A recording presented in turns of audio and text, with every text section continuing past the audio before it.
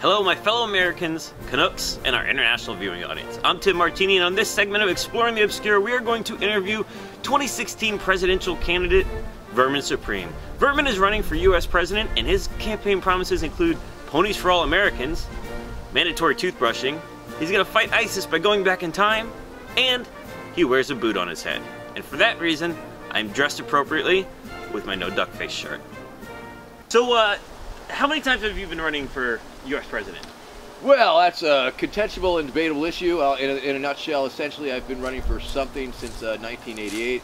I've been utilizing the New Hampshire primary process since 1992. Now, once again, of course, I was running for very imaginary positions. I was running for mayor of the Eastern Seaboard, then mayor of America, then mayor of the Lower 48, then emperor of the new millennium. So there's all these things, but once again I found out that simply describing these offices which I was seeking was taking up too much time. They were taking away the talking points of zombies, ponies, etc. And so I eventually settled just to say, yes, I'm running for President of America. I guess that was around 2004. So what's with the boot? Why do you wear the boot on your head? Well, my flippant answer primarily is, it stands for all that is good in America. Now, of course, that's just a canned response, but the reality is that it's a signifier. It's a visual clue that if I'm approaching, you should be prepared to not necessarily receive a linear message, shall we say. Essentially, if you take my photograph in a large crowd of people and you showed it to any child and ask them what's wrong with this picture, they are going to very easily point to the guy with the boot on his head. But it's the sheer height of it that Pagan Kennedy pointed this out. When I enter a room, it's the tallest thing in the room, essentially. Everybody knows. Everybody knows, and it's a media magnet. They're like, what is up with that? Now, in fact, last campaign, when people would ask me what the boot was, I would say the boot is a pile of shit, and the flies are the media. And essentially, so you made a lot of friends that way. Yeah, I mean, but that's the analysis essentially. I mean, it's like a shiny worm, a plastic worm to the trout. You know, it's going to draw them in. And just by wearing this boot and having my rather whimsical platform planks, it's really drawn more attention than pretty much any other candidate this side of D's nuts, maybe. Now, do you prefer rubber over leather, or? I've always worn the rubber boots, indeed, more the Wellington. But it's lightweight, it's flexible, and it does all these wonderful things that are somewhat amusing. You can now just shoot a little B-roll and ask me a question, and I'm nodding yes, and so it's really nice the way it fits on there. It's loose, but it's tight. And what size is it? This particular, it's giant. Giant, okay, good. Giant. Now, one of the other questions, Amy Sherrod, she wants to know... Hi, Amy. Hi, Amy. She wants to know when will she get her pony? Once again, the pony thing is essentially upon my election. That's when I'll be able to deliver the ponies to you, the American public. But perhaps you may want to check your mailbox. We have sent out several early ones, so if you haven't received your pony, America, please ask your postal carrier if they've seen your pony. Your pony is in the mail. Your pony will be coming to you shortly. Thank you very much. I'm Vermin Supreme. Now, going back to the boot. Yes, the boot. What's it all about, as you Canadians might say? That's yes. Now, Eric Gibson, he would like to know. Hey, Eric. Do you wear your boot? Is it a right-footed boot, left-footed boot, and does that kind of represent you leaning towards one party or the other? Absolutely not. In fact, I have run as a Democrat and a Republican. I am either a dino or a rhino. It is a name only. It is a flag of convenience that I seize upon. It's a very strategic decision. It was a very tough decision. It always is. I sort of like being mixed in with the Republican crew. But when I look at the ballot, I have a much better chance on the Democratic side. I also believe that disaffected Democrats are more likely to vote for me. Now, one of your campaign promises is that if you get elected, everybody gets a pony. A free pony. Okay, so that was one of the questions. It is a free pony. It's an absolutely free pony, no cost to you. Okay. And once again, of course, it is a federal pony identification system. You must have your pony with you at all times. Now, we have a number of questions regarding the pony. Yes. Okay, so one question, you said that you have to have it at all times. Correct. And Stephanie Brocker would like to know, if you get stopped by the police and you do not have a pony, what is the penalty? Oh, Stephanie, you do not want to be caught by the secret dental police without your federal pony identification pony. It will cause you nothing but heartache and grief. Number one, I can't imagine a person who would not want to have their pony with them at all times. Stephanie, I'm just saying, I'm not sure what kind of person you are, but if you're the kind of person who doesn't want it with you, you're obviously a rebel, and you would be dealt with harshly, because obviously you are a speed bump in the road to a place where we don't need no roads no more. The secret dental police will probably whisk you away to one of those secret dental detention facilities. After you graduated from there, you would probably find yourself at a dental re-education center, and hopefully that will take care of the issue, and you will learn the joys of mandatory pony ownership. Thank you. Karen Allen would like to know, do the ponies come in different colors? Karen, of course they do. That is, of course, a pony of a different color, and they come in all the colors of the rainbow. They come in various shapes and sizes. Yes. Now, a lot of people also want to know, can the pony be exchanged for something like a monkey or a pig? No!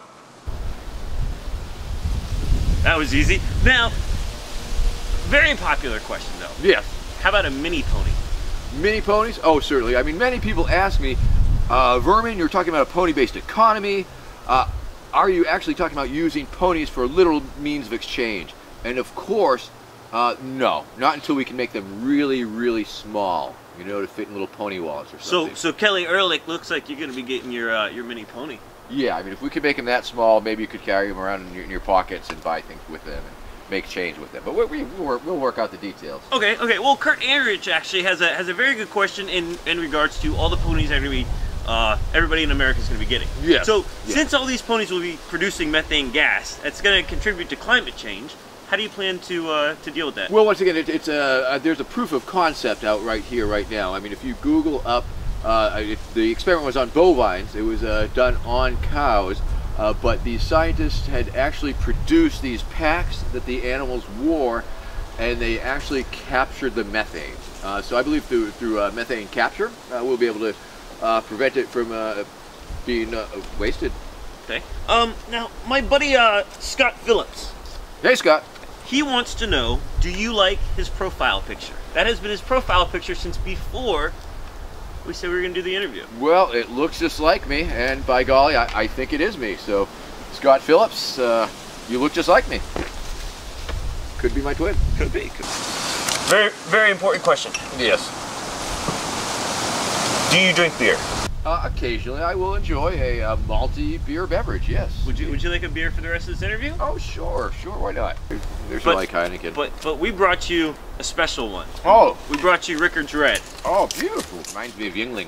Yeah, kind of. But it's a little bit heavier, a little bit darker than Yingling. Mm-hmm. Now, and this question is not going to be followed up with the same. But what are your visions on legalizing marijuana? I'm not going to ask if you want to get high for the rest of the interview, but... Oh, it's too late for that! Legalization of marijuana? Hell yeah!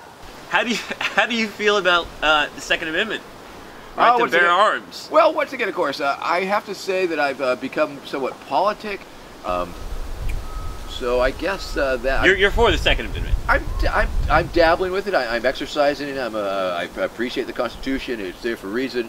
I suppose the well-regulated militia, it will be, of course, a pony-based militia. Okay. The right of the people to carry and bear ponies must not be infringed. So how do you plan to enforce the mandatory toothbrushing laws? Well, the mandatory toothbrushing laws would mainly be enforced by the Department of Homeland Dental Security, the Federal Bureau of Dental Inspection, and the Central Dental Intelligence Agency also. The secret dental police, you might be able to expect dental checkpoints every several hundred yards as you're driving your pony or pony cart down the road. whereby your own teeth and your pony's teeth would certainly be inspected. Your matching lip tattoos would be scanned to make sure that they do in fact match. There would also be laser dental scanners available at the supermarket checkouts and toll booths. Of course, the computer dental chip implant would also go a long way towards giving daily readings of your dental health, as would the motion and moisture detection system on government-issued toothpaste, which includes a harmless yet addictive substance, which would certainly keep people coming back for more. The utilization of DNA gene splicing to create a race of winged monkeys to act as tooth fairy enforcers would of course be a priority of the Supreme administration. Your dental health is very important to us. Now, this one's actually a pretty important question. My friend Sarah Handegard, well, Sarah Weston now. Hey Sarah Weston, how you doing? She would like to know, do you have a replacement job in your cabinet for the tooth fairy once the mandatory toothbrushing comes in effect? Well, I believe that the tooth fairy would probably be drafted to be the tooth czar, if you will. You know, of course, there's no shortage of children. We're not going to be able to stop the shedding of baby teeth, if you will. It's not feasible presently until we perhaps engineered it some other way. So I don't think that the tooth fairy will actually be losing her job, or so she still has job security. Indeed. Now, do you prefer electric or manual toothbrushes? Call me a sucker if you will, but I am a old school manual toothbrusher. Sometimes circles, sometimes up and down. How many times a day should you brush your teeth? Once again, I'm sort of old school, 3 times a day, after each meal, in between meal snack, I think. But that's just me. I don't know if we can enforce it. You know, maybe we can only force twice a day. I don't know. Now, is there a certain brand that you recommend? Government issued. Once again, I believe will be the most. Because that's going to have the addicting source in it, correct? Right? Yes. Thank you. How long have you been growing your beard? This has been on my face probably some 35 years. Perfect. Yes. This question comes from my friend Jason Blessing. Jason! Will we receive extra tax credits for flossing? Well, once again, of course, the flossing issue is very important. A lot of people will try and, you know, oh, Vermin, how come you're not, what's up with the flossing? Why aren't you pushing that? But yeah, it would pass the House, but the Senate, it's not going to pass the Senate. So I don't believe enforced flossing will really become the law anytime soon. I believe it's important. Can we give tax credits for it? Yeah, sure, why the hell not? Thank you. There you go, Jason. Paper or plastic? Boxers. Perfect. Who would your vice president be? I've got a short list, I've got a long list, I've got a medium list. Of course, Jimmy McMillan was my vice presidential candidate in 2012. I was also his. We had a reciprocity agreement. A mutual agreement? We did indeed. I was the VP candidate for Rent is Too Damn High. He was VP for Free Pony. It worked out really well. Now, you plan to fight ISIS by going back in time? Yes. And of course, I'm specifically referring to the 80s hair band. I really don't like their music. Do you? So I will be going back in time, and I will be destroying ISIS, the hair band from the 80s. I want to be very clear about that. Thank you. I'm glad I was able to offer that clarification. Well, that just took care of a bunch of questions. But do you plan to drive a DeLorean back then? I don't believe so. I believe it will be some sort of time-traveling pony. Okay. Well, we'll skip that whole topic then. That one's out the window. What do you? A pony-powered DeLorean. There, would you kill baby Hitler? Hell yeah, I promised I would. Now, I'm glad that Jeb Bush finally answered my email, quite frankly. I'm glad he finally answered my email. And he said he would go back and kill baby Hitler. But I say, I will go back and kill baby Hitler. That is my promise to you, with my bare hands. Do you have a plan for homeless and jobless vets? Oh yes, I mean all unemployed Americans will be conscripted into the Pony Poop Collection Corps of America. There will be zero unemployment under a Supreme administration. So everybody, normal citizen, military vets, everybody, if you don't have a job, you will give them a job in the pony. Yes, I mean they will have a pony. Their pony will be their job. I mean the upkeep of the pony and stuff. And if they don't have a stable environment, so to speak, they would be given one. Yes, indeed, sure. On the government dime. I don't care. can we go to a 4-day work week? Oh, yes. Oh, completely and totally. It's a very important question from my friend Mark Conti. Hey, Mark. How much wood could a woodchuck chuck if a woodchuck could chuck wood? Whole bunch, but how many seashells could she sell by the seashore? Fondue or fondant? I'm kind of fond of it all, you know. Kind of fond of Lou. Actually, I think we're almost done. The lightning round. Woo! It's a hell of a lightning round. Wait, I got my hand on my buzzer here. Wait a minute, I've got it. Hold on. Ready? Amy Sherrod again wants to know, when will she get her pony? Amy Sherrod, let me say this. When will you get your pony? Immediately. Ponies! Ponies! Ponies! Ponies! Ponies! Ponies! Ponies! Ponies! Ponies! Amy, There's your ponies, Amy! you and Chuck Norris, who would win? Me? Now, you being in politics, how do you feel about constantly being judged on your clothes? I'm going to take a guess you don't give a rat's ass. You know, I think one of the appealing things about my campaign is the serious number of fucks that I don't give, and that is definitely one of them. Thank you. I think we've come to the end of this interview. I It's want to been a thank very you. fine interview. And if you had 30 seconds, Yeah. give your final campaign pledge and speech to the American voters. Friends, it's later than you think. The time is now. If not what, where? If not why, who? I am the only candidate who wants to sit in your living room with my feet propped up on your furniture. If you must vote, why not the worst this election season? My name is Vermin Supreme. Vote Vermin Supreme 2016.